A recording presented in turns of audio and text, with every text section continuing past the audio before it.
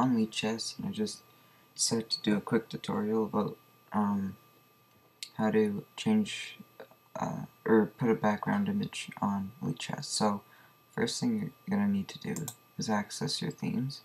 If you have, you probably know about the light and dark theme. If you don't, you do now, but anyways, if you've noticed this third thing, you might wonder what that is. Well, that's so that you can put an image in for your background. So I'll just demonstrate how to do that real quick. So let's say I wanted this background here. Don't ask me how I got it to look like this. I just did a quick hack so you don't see anything. But anyways, so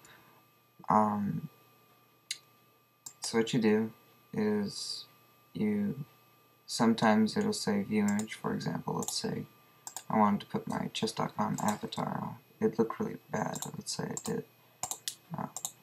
I'd paste that, click view image, and then I'd paste that here. So you can see it looks really zoomed, or really blurry, so we'd want something else. But so this one, we click view background image. You have this, and you can copy that, paste,